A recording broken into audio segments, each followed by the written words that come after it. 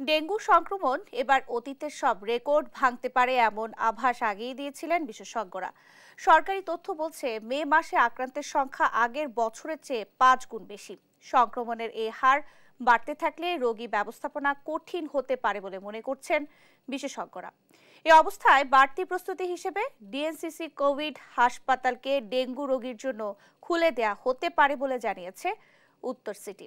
বিস্তারিত হাসান মাহমুদের রিপোর্টে। প্রতিদিনই বাড়ছে ডেঙ্গু আক্রান্তের সংখ্যা। স্বাস্থ্য অধিদপ্তরের তথ্য অনুযায়ী গেল 24 ঘন্টায় নতুন করে শনাক্ত হয়েছে 72 জন। এর মধ্যে ঢাকার 2 সিটি কর্পোরেশন এলাকায় শনাক্ত হয় 58 জন।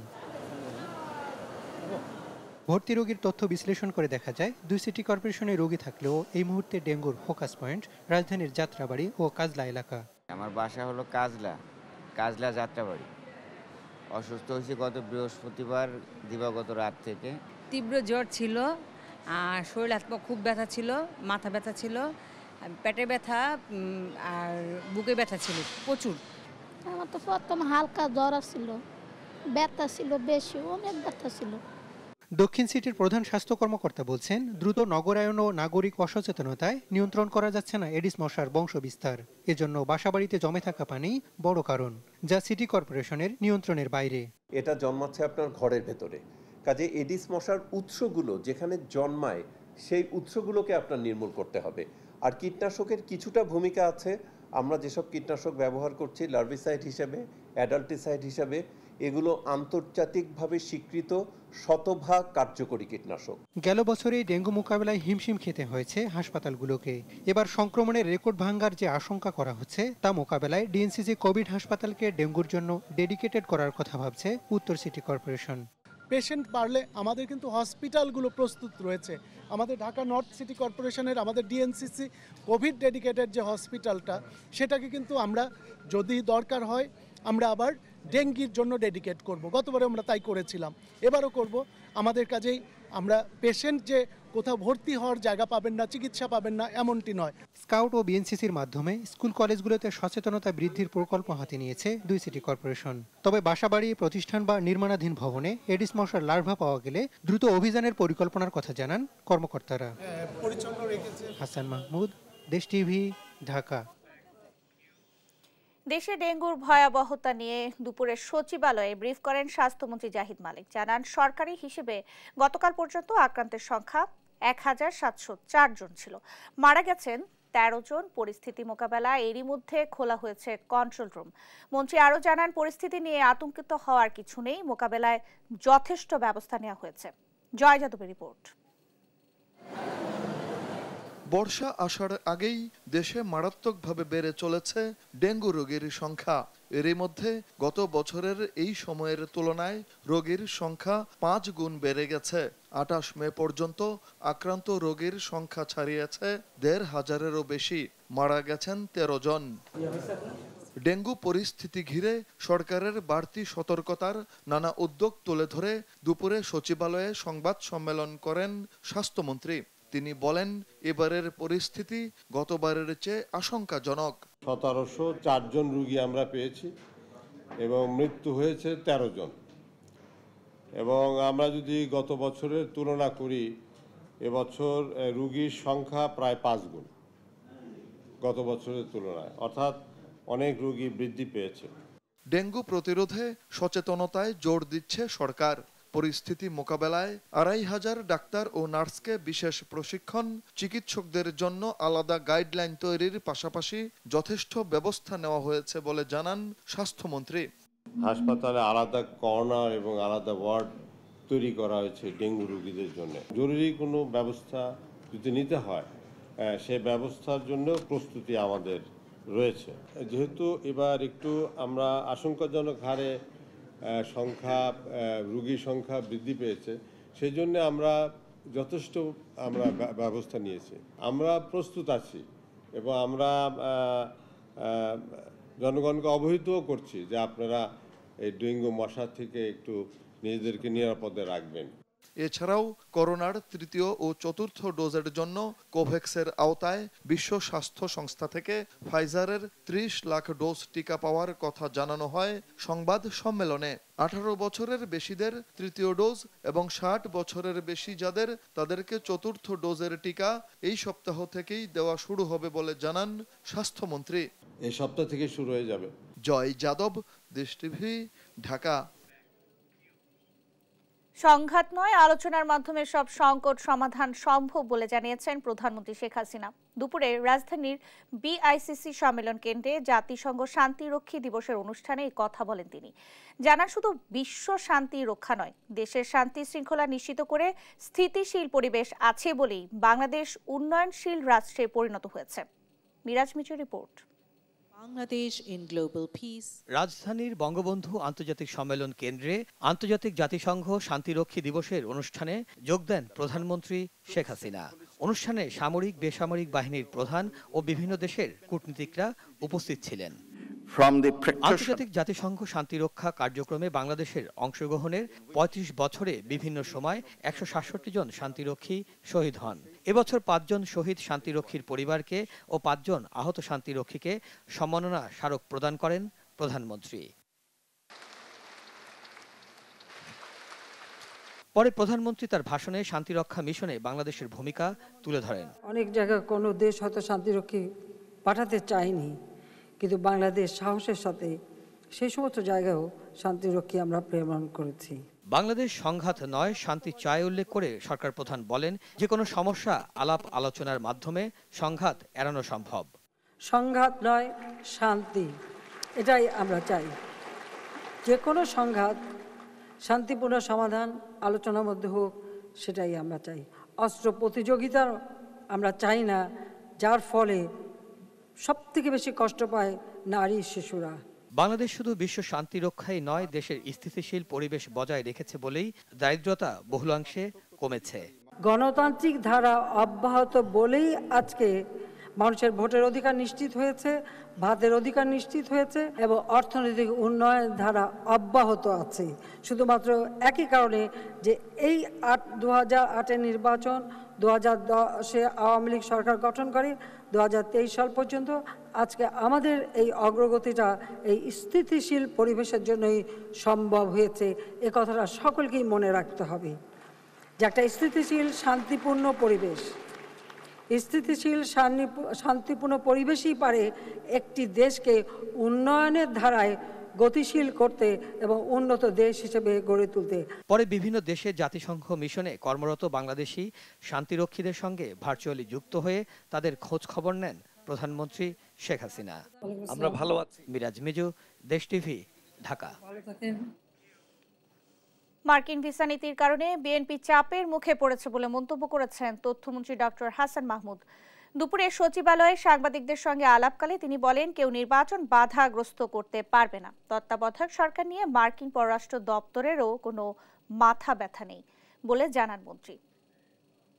এই ভিসা নীতি বিএনপির জন্য বড় চাপ তৈরি করেছে, কারণ এই ভিসা নীতির কারণে এখন আর নির্বাচন প্রতিহত করব সেটি বলার সুযোগ নাই। কারণ তারা ভিসা নীতিতে যেটা বলেছে সেটি হচ্ছে এটি সরকারি দল বিরোধী দল সবার ক্ষেত্রে প্রযোজ্য।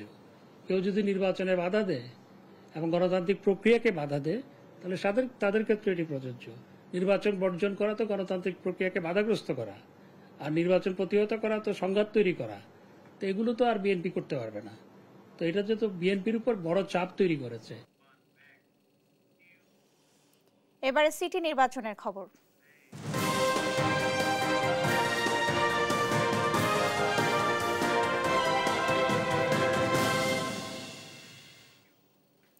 প্রার্থীদের গণসংযোগ আর প্রচারণায় জমে উঠেছে খুলনা সিটি নির্বাচন। ভোটারদের মন জয় করতে মাঠে ময়দানে ব্যস্ত প্রার্থীরা দিচ্ছেন উন্নয়নের নানা প্রতিশ্রুতি।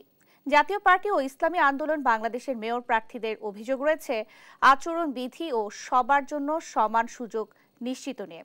খুলনা থেকে সহকর্মী মোহাম্মদ অসীমের তথ্য ছবিতে ডেস্ক রিপোর্ট। খুলনা সিটি নির্বাচনে ভোটের দিন যত এগিয়ে আসে, প্রার্থীদের প্রচারণায় ততই সরগরম হয়ে উঠেছে রাজনৈতিক প্রাঙ্গণ। ভোটারদের মন জয়ে প্রার্থীরা চষে বেড়াচ্ছেন সকাল থেকে রাত পর্যন্ত নগরীর বিভিন্ন এলাকা। সকালে ৩১ নম্বর ওয়ার্ডে নির্বাচনী প্রচারণায় গিয়ে আওয়ামী লীগের প্রার্থী তালুকদার আব্দুল খালেক জানান, উন্নয়নের ধারা অব্যাহত রাখতে নৌকা প্রতীকেই ভোট দিবেন ভোটাররা। ডেভেলপমেন্ট এটা মানে চলমান প্রক্রিয়া, 5 মাসে এটা সম্পূর্ণ করা সম্ভব হয় না, এটা ধারাবাহিকতা থাকতে হবে। আমি খুলনার মানুষের কাছে যেহেতু 12 তারিখ নির্বাচন, আমার প্রতীক নৌকা, আমি তাদের কাছে বিনয়ের সাথে অনুরোধ করব যে আপনারা আমাকে পুনরায় ভোট দেন। অবাধ ও সুষ্ঠু নির্বাচন নিয়ে আশঙ্কা করেছেন ইসলামী আন্দোলন বাংলাদেশের আব্দুল আওয়াল ও জাতীয় পার্টির মনোনীত প্রার্থী শফিকুল ইসলাম মধু। নির্বাচনী মাঠে সমান সুযোগ পাচ্ছে না বলে জানান তারা। মানুষের ভিতরে মানে সেই চাপা ক্ষোভ, এই ক্ষোভটা যে প্রকাশ করবে সেটাই তো পারতেছে না মানুষ। মানে হামলা মামলা দিয়া মানুষকে ভীতু করতেছে যে ভোট করে মানুষ যেন না যায়। এই ধরনের নির্বাচন তো আমার মনে হয় সঠিক হবে কিনা আমারও সন্দেহ লাগতেছে। মানুষের অনাস্থা, মানুষের বেশি ভোটের প্রতি বিকর্ষণ আমরা সিইসির কাছে এবং আঞ্চলিক কর্মকর্তার কাছে দাবি জানাচ্ছি, তারা যেন এই জনগণের এই নিরাশাকে, বিকর্ষণকে দূরীভূত করার জন্য চেষ্টা করেন। এইদিকে সিটি নির্বাচনকে সামনে রেখে নাগরিকদের দাবি নিয়ে এক মতবিনিময় সভার আয়োজন করে খুলনার বিভিন্ন উন্নয়ন সংগঠন। অবাধ ও সুষ্ঠু নির্বাচন করতে নির্বাচন কমিশনের আরো বেশি ভূমিকা পালন করা দরকার বলে মনে করছেন নাগরিক নেতারা। নির্বাচন কমিশন বা সরকারও এখনো পর্যন্ত পুরোপুরি একটি সুষ্ঠু নিরপেক্ষ নির্বাচন, শান্তিপূর্ণ নির্বাচন হবে সেই নিশ্চয়তা না পড়ার কারণে ভোট কেন্দ্র এখনো পর্যন্ত ভোটাররা কি পরিমাণে যাবে সেটি আমরা এখনো শঙ্কিত।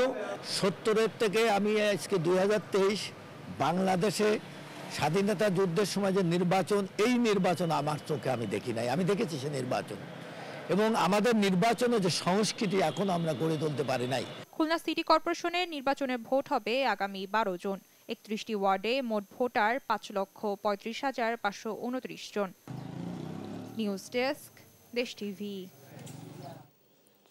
প্রচণ্ড তাপদাহের মধ্যে প্রচারণায় ব্যস্ত সময় পার করছেন বরিশাল সিটি নির্বাচনে প্রতিদ্বন্দ্বী মেয়র প্রার্থীরা। ভোটারদের দাঁড়ে দাঁড়িয়ে ছুটছেন তারা, ভোট পেতে দিচ্ছেন নানা প্রতিশ্রুতি। এদিকে ভোটের দিন এগিয়ে আসায় নগরীর প্রধান প্রধান সড়ক সহ অলিগলি ছেয়ে গেছে পোস্টারে। প্রার্থীদের লিফলেট বিতরণে দাঁড়ে দাঁড়িয়ে যাচ্ছেন কর্মীরা। বিস্তারিত ডেস্ক রিপোর্টে। বেলা 12টায় নগরীর সদর রোডে 10, 16, 17 ও 9 নম্বর ওয়ার্ডের ব্যবসায়ী ও পথচারীদের মাঝে গণসংযোগ করেন আওয়ামী লীগ প্রার্থী আবুল খায়ের খোকন শেরনিয়াবাদ। এই সময় সাংবাদিকদের তিনি বলেন, নির্বাচিত হতে পারলে তরুণদের অগ্রাধিকার দিয়ে তাদের কর্মসংস্থান সৃষ্টি করা হবে। নগরীর উন্নয়নে তরুণদের অংশীদার করার প্রতিশ্রুতিও দেন তিনি। ইয়াংদেরকে আরো প্রাধান্য দিচ্ছি এবং ইয়াংরা যাতে সম্পৃক্ত হয়, এই আমাদের উন্নয়নের সম্পৃক্ত হয় এবং নূতনভাবে তাদেরকে আমরা পরিবেশ আমরা তৈরি করব এবং একটা কর্মব্যবস্থার মাধ্যমে তাদেরকে আমরা সার্বিক উন্নয়নের ব্যবস্থা করব। এদিকে বেলা 11:30টায় নগরীর কাউনিয়া বাসেরহাট সহ আশপাশের এলাকায় গণসংযোগ করেন জাতীয় পার্টির প্রার্থী Iqbal Hossain Tapas. বরিশালকে digital O IT নগরী গড়তে লাঙ্গলের বিকল্প নেই বলেও মন্তব্য করেন তিনি। নতুন প্রজন্ম যদি আইটির শহর দেখতে চায়, ডিজিটাল শহর দেখতে চায়, বরিশালকে যদি আইটির রাজধানী করতে চায়, তাহলে যেন লাঙ্গল মার্কায় ভোট দেয়। তারা নতুন মানুষ যারা, তারা গত 15 বছরে ভোট কিভাবে দেয় তারা জানে না। এইবার তারা স্বতঃস্ফূর্তভাবে ভোট দিতে যাবে এবং প্রমাণ করে দেবে যে নতুন যে প্রজন্ম আছে তারাই আগামী দিনের ভবিষ্যৎ, তারাই তাদের ভোটের অধিকার নিশ্চিত করেছে। অপরদিকে নগরীর বান্দর রোড শেরেবাংলা মেডিকেল কলেজের সামনে থেকে সিএনবি রোডে গণসংযোগ করেন ইসলামী আন্দোলন বাংলাদেশের প্রার্থী মুফতি সৈয়দ মোহাম্মদ ফয়জুল করিম। এই সময় তিনি সাংবাদিকদের বলেন, হাত পাকাকে ভয় পেয়ে বিভিন্ন প্রোপাগান্ডা ছড়াচ্ছে এক শ্রেণীর মানুষ। সুষ্ঠু ভোট হলে হাত পাকার বিজয় অনিবার্য।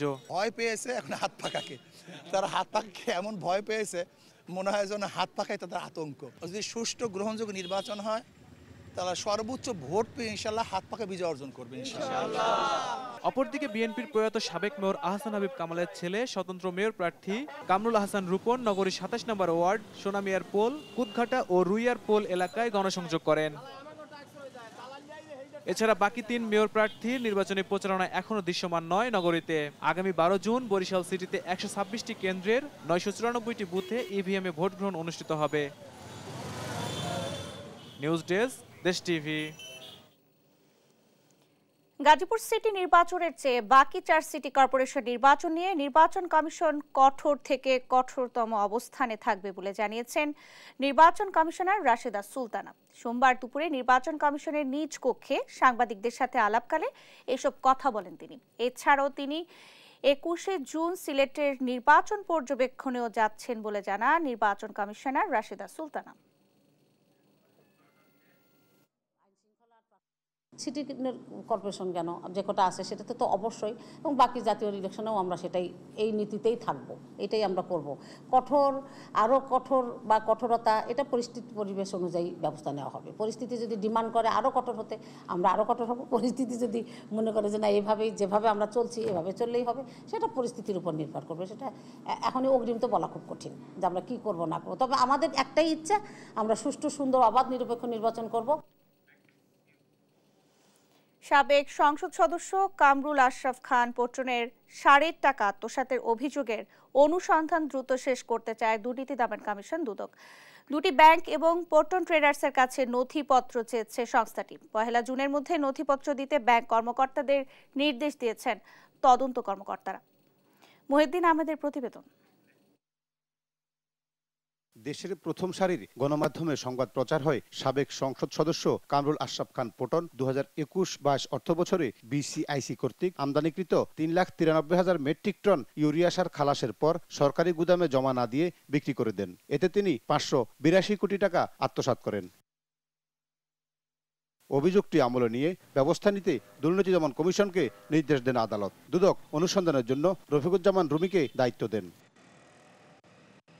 এর মধ্যে দুদক কর্মকর্তা 9টি বিষয়ে তথ্য চেয়ে পটন ট্রেডার্সের ব্যবস্থাপনা পরিচালককে চিঠি দিয়েছেন। এতে পটন ট্রেডার্সের অনুকূলে খালাসকৃত এবং অখালাসকৃত সারের পরিমাণ জানতে চেয়েছেন। বিসিআইসির সাথে পটন ট্রেডার্সের চুক্তি ও 7টি জাহাজের সম্পাদিত চুক্তির নথিপত্র চেয়েছে দুদক।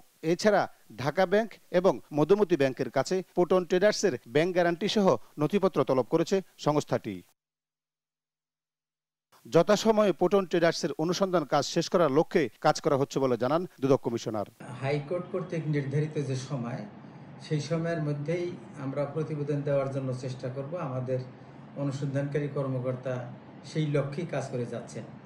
তথ্য সংগ্রহের জন্য বিভিন্ন দপ্তরে পত্রলাভ চলছে, সেখান থেকে তথ্য আসার পরে প্রতিবেদন লেখা সুসম্পন্ন হবে বলে আমরা আশা করি। কামরুল আশরাফ খান পটন সাবেক সংসদ সদস্য হিসেবে দুদকের কাছে বাড়তি সুযোগ সুবিধা পাওয়ার কোনো সুযোগ নেই বলে জানান এই কমিশনার। কোনো ব্যক্তির বিরুদ্ধে আমাদের বিশেষ কোনো রাগ অনুরাগ বিরাগ নাই। আমরা ব্যক্তি পরিচয়ে বিশ্বাসী না, আমরা অপরাধের প্রকৃতি মাত্রা অনুযায়ী কাজ করি। কাজে এক্ষেত্রে আইনানুগ ব্যবস্থা গ্রহণ করা হবে। দুদকের আইন, বিদ্যমান আইন সবগুলো অনুসরণ করে যথাযথ ব্যবস্থা নেয়। প্রয়োজনে অভিযুক্ত কামরুল আশরাফ খান পটনকে তলব করা যেতে পারে বলে জানান এই দুদক কর্মকর্তা। মহিউদ্দিন আহমেদ, দেশ টিভি, ঢাকা। নিরপেক্ষ সরকারের অধীনে নির্বাচনের মধ্য দিয়ে জনগণের সরকার প্রতিষ্ঠা করতে হবে বলে মন্তব্য করেছেন বিএনপি মহাসচিব মির্জা ফখরুল ইসলাম আলমগীর। দলের নেতাকর্মীদের নির্দেশ দিয়েছেন অগ্নি সন্ত্রাসের ফাঁদ থেকে সাবধান থাকার। বিকেলে রাজধানীতে এক অনুষ্ঠানে তিনি এসব কথা বলেন। বিস্তারিত সাইফুল রিপনের প্রতিবেদনে।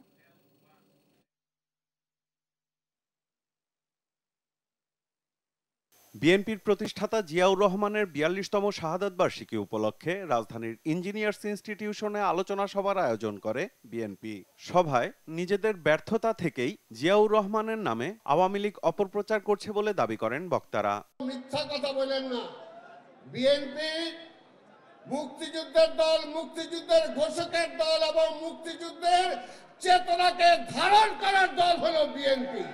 যুক্তরাষ্ট্রের ভিসা নীতির কারণে সরকারের মধ্যে কিছুটা পরিবর্তন এলেও তাদের অধীনে নির্বাচনের নামে খেলার ফাঁদে বিএনপি পা দেবে না বলে জানান বিএনপি নেতারা। গণ অভ্যুত্থানের প্রস্তুতির আহ্বানও জানান তারা। বাংলাদেশে কিন্তু 7 মাস আগে সেই ভিসা নীতিমালা প্রয়োগ করেছে। কারণ কি? কারণ হচ্ছে নির্বাচনের পরের বিষয়টা পরিষ্কার সকলের কাছে। অর্থাৎ 2014 সালের নির্বাচন, 2018 সালের নির্বাচন, ভোট তো চুরি হয়েছে, এটা সবাই জানে। তো সেটার জন্য তার অপেক্ষা করার দরকার নাই। এবার 7 মাস আগে দিয়েছে, যে কথাটা বিএনপি বারবার বলে আসছে যে বাংলাদেশের গণতান্ত্রিক অর্ডার ফিরিয়ে আনতে হবে, বাংলাদেশের লেভেল প্লেইং ফিল্ড ফিরিয়ে আনতে হবে, নির্বাচনের স্বার্থে গণমাধ্যমের স্বাধীনতা ফিরিয়ে আনতে হবে, বাক স্বাধীনতা ফিরিয়ে আনতে হবে, আইনের শাসন ফিরিয়ে আনতে হবে, লেভেল প্লেইং ফিল্ড সৃষ্টি করে গণতান্ত্রিক অর্ডার ফিরিয়ে এনে নির্বাচনের দিকে যাওয়ার যে বিষয়টা, যেটার জন্য বিএনপি আন্দোলন করছে, বিএনপির নেতাকর্মীরা জীবন দিচ্ছে, 40 লক্ষ বিএনপির নেতাকর্মীরা আজকে অন্যায় মামলার শিকার হয়েছে, ইতিমধ্যে 17 জন আমাদের নেতাকর্মী নিহত হয়েছে, পুলিশ হেফাজতে আমাদের লোকজন পঙ্গু হয়েছে, প্রতিনিয়ত গ্রেফতারের শিকার হচ্ছে। এই কারণে ভিসা নীতিমালা বাংলাদেশের উপর এসেছে।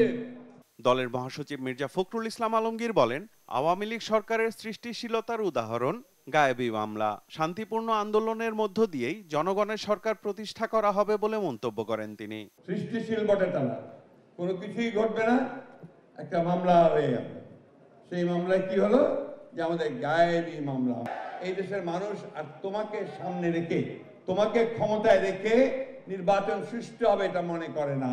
চেষ্টা করবে সব সময় যে আমাদেরকে ট্র্যাপে ফেলে দেওয়া, আমাদেরকে ফাঁদে ফেলে দেওয়া, আমাদের বিরুদ্ধে বিভিন্ন ভাবে বলে না অগ্নিসন্ত্রাস, অগ্নিসন্ত্রাস, অগ্নিসন্ত্রাস করবে তারা, দোষ দেবে আমাদের। করেছেও তাই, অতীতেও তাই করেছে। তাই বন্ধুগণ খুবই সাবধানে আমরা। আলোচনা সভায় মঙ্গলবার জিয়াউর রহমানের 42তম শাহাদাত বার্ষিকী উপলক্ষে তার কবরে শ্রদ্ধা জানাতে বেলা 11টায় দলের নেতাকর্মীদের উপস্থিত থাকার আহ্বান জানায় দলটি। সাইফুল রিপন, দেশ টিভি। উখিয়ার রোহিঙ্গা ক্যাম্প পরিদর্শন করেছেন অর্গানাইজেশন অব ইসলামিক কোঅপারেশন OICর মহাসচিব হিসেইন ব্রাহিম তাহা। এ সময় তিনি রোহিঙ্গা যুবকদের নিয়ে পরিচালিত ইয়ুথ সেন্টার, বৃক্ষরোপণ প্রকল্প, মানব বর্জ্য ব্যবস্থাপনা প্রকল্প সহ বিভিন্ন কার্যক্রম পরিদর্শন করেন। রোহিঙ্গা সংকট OICর জন্য একটি শীর্ষ অগ্রাধিকার বিষয় উল্লেখ সভায় OICর প্রধান বলেন, প্রত্যাবাসনে সবসময় রোহিঙ্গাদের পাশে আছে মুসলিম বিশ্বের এই সংগঠনটি। কক্সবাজার থেকে সৌরভ দেবের প্রতিবেদন। উখিয়ার রোহিঙ্গা ক্যাম্প পরিদর্শন করেছেন অর্গানাইজেশন অব ইসলামিক কোঅপারেশন OICর মহাসচিব হিসেইন ব্রাহিম তাহা। সোমবার সকালে মধুরচড়া 4 এক্সটেনশন রোহিঙ্গা ক্যাম্পে পৌঁছালে তাকে অভ্যর্থনা জানান শরণার্থী ত্রাণ ও প্রত্যাবাসন কমিশনার মিজানুর রহমান। এই সময় তিনি রোহিঙ্গা যুবকদের নিয়ে পরিচালিত ইয়ুথ সেন্টার, বৃক্ষরোপণ প্রকল্প, মানব বর্জ্য ব্যবস্থাপনা প্রকল্প সহ বিভিন্ন কার্যক্রম পরিদর্শন করেন। পরে রোহিঙ্গা প্রতিনিধিদের সাথে মতবিনিময় সভায় মিলিত হন হিসেইন ব্রাহিম তাহা। রোহিঙ্গা সংকট OICর জন্য একটি শীর্ষ অগ্রাধিকার বিষয় উল্লেখ করে সবাই OICর প্রধান বলেন, প্রত্যাবাসনে সবসময় রোহিঙ্গাদের পাশে আছে মুসলিম বিশ্বের সংগঠনটি।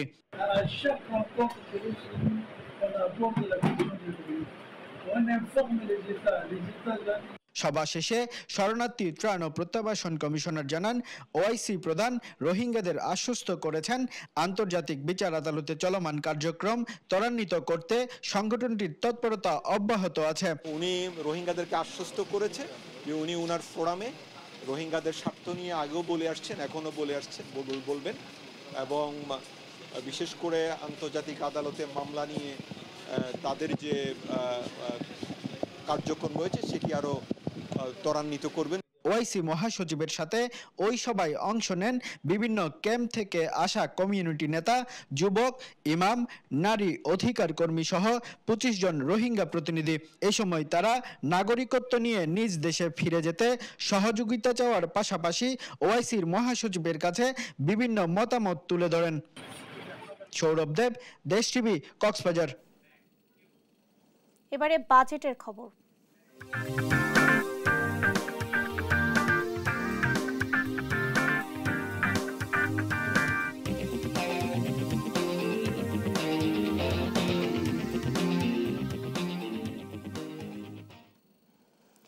বৈশ্বিক অস্থিরতায় যখন টালমাটাল দেশের অর্থনীতি, তখন রিজার্ভে সুবাতাস বয়ে আনে প্রবাসী আয়।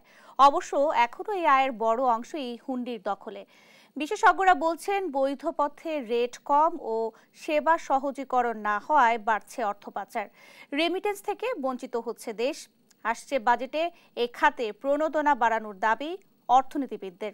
বিস্তারিত তরিক ইসলামের প্রতিবেদনে।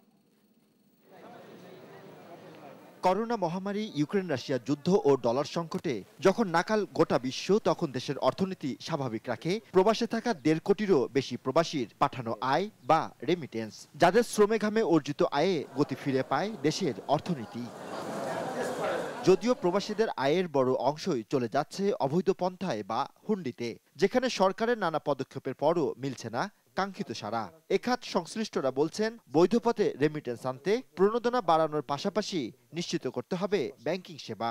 2.5%কে যদি আরেকটু রিভিউ করা সম্ভব হয়, বিশেষ করে এখন পরিস্থিতিকে বিবেচনায় এনে, যেটা নাকি রিয়েলি কম্পিটিটিভ হবে এবং হুন্ডির পথে যে টাকা আসে তারা এইভাবে আর কম্পিট করে পারবে না। যদি এটা 3% হয় আর এখানে আসার পরে যদি তাদের মোবাইল অ্যাপসটাও থাকে, অর্থাৎ ইনসেন্টিভও 3% পেল, টাকাও 10 মিনিটের মধ্যে পৌঁছে যাচ্ছে, তাহলে মানুষ হুন্ডিতে যাবে কেন? তো এই ব্যাপারটি বাজেটে সংযোজন হলে একটি বড় ভূমিকা আমরা রাখতে পারবো।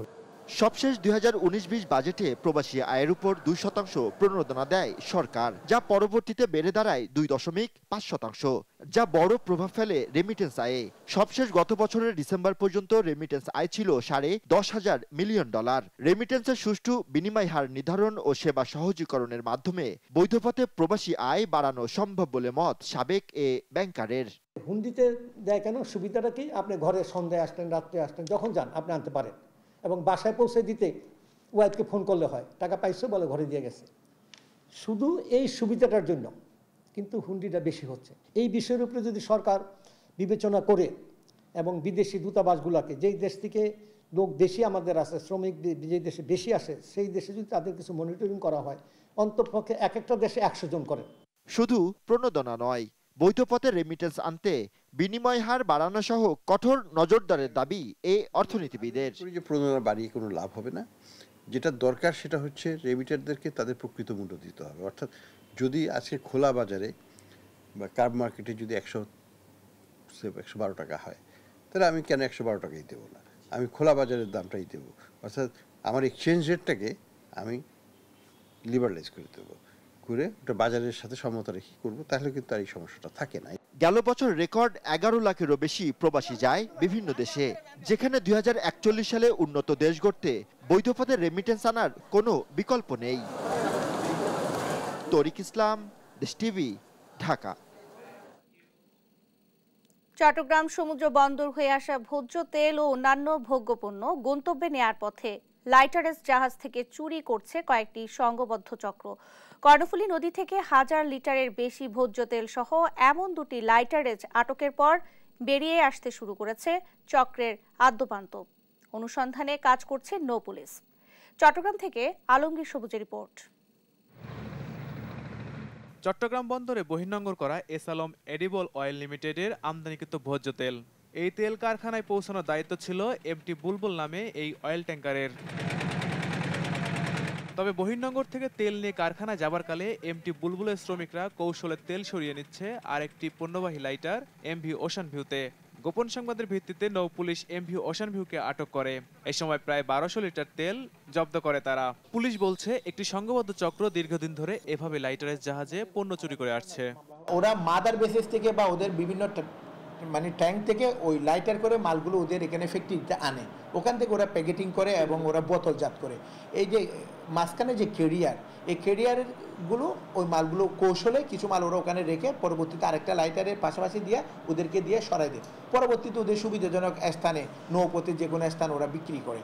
বারবার এমন চুরির ঘটনায় উদ্বিগ্ন আমদানিকারকরা। লাইটারের মধ্যেও কিন্তু আসলে বিভিন্ন সময় আমরা উদ্ঘাটন করছি, অনেক পকেট আছে, এগুলো আমরা চেক করি। চেক করার পরেও কিন্তু আমরা ফাইন্ড আউট করতে পারি না। এরকম মাঝে মধ্যে ফাইন্ড আউটও করছি, যেমন একটা শিপ মেবি আমেনা, তাদের থেকে আমরা কিন্তু একটা কম্প্রেসারের এয়ার ট্যাঙ্কের ভিতরে আমরা কিন্তু তেল পাইছি। পুলিশ বলছে, তেল চুরির ঘটনায় জড়িত পুরো চক্রকে ধরতে কাজ করছেন তারা। নদীতে আমরা দেখি ইনশাল্লাহ সবাইকে আমরা আইনের আওতায় আনার এই মামলার প্রেক্ষাপটে এই সিন্ডিকেটের সাথে যারা জড়িত আমরা তাদেরকে ইনশাল্লাহ আইনের আওতায় আনবো। নৌপথে তেল চুরি বন্ধ করতে না পারলে বড় ধরনের বিপদ ঘটতে পারে বলে মনে করছেন ব্যবসায়ীরা। নিউজ ডেস্ক, দেশ টিভি। সমাজের পিছিয়ে পড়া মানুষদের সম্বোধনে আরও বেশি সতর্ক হওয়ার পরামর্শ দিয়েছেন জাতীয় মানবাধিকার কমিশনের চেয়ারম্যান কামাল উদ্দিন আহমেদ। বলেন, দুর্বল ও পিছিয়ে পড়া মানুষরা যেন নিজেদের দুর্বল না ভাবে। সকালে রাজধানীর সিটাপ মিলনায়তনে নিটস বাংলাদেশ আয়োজিত কিশোর তরুণদের দান্ধিক সংবেদনশীলতা, মানবাধিকার ত্রুটি ও উত্তরণের উপায় শীর্ষক সেমিনারে প্রধান অতিথির বক্তব্যে এসব কথা বলেন তিনি। জাতীয় মানবাধিকার কমিশনের চেয়ারম্যান আরও বলেন, বাল্যবিবাহ ও যৌতুক সমাজকে নেতিবাচকভাবে আঘাত করছে। এ সময় তিনি বয়সন্ধিকালে শিশুদের মোবাইল ফোনের ব্যবহার হ্রাস ও আদর্শিক শিক্ষার প্রসারের গুরুত্ব তুলে ধরেন।